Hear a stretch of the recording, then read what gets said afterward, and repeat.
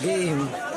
My point of view about what Manny Pacquiao have said is that it's a little bit abhorrent, or should I say hateful. I am into his opinion of same-sex marriage. I am not in favor to being a member of LGBT because marriage is really sacred.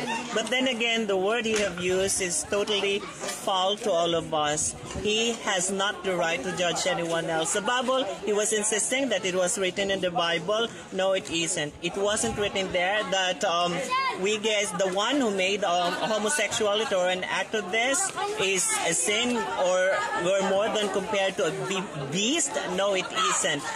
When you are a public figure, you should be responsible of what you say, what you act. You're a billionaire, and then you can rent or hire a certain advisor. So next time around, be careful, because at this point of time, the LGBT member will not exist if we do not know what God given to us. God gave us this life. Everyone has the right to hear everything that we want, because we are in a democratic country. But then again, we should be careful, especially when every people look up to you. You are an inspiration. We should not distract our desperation.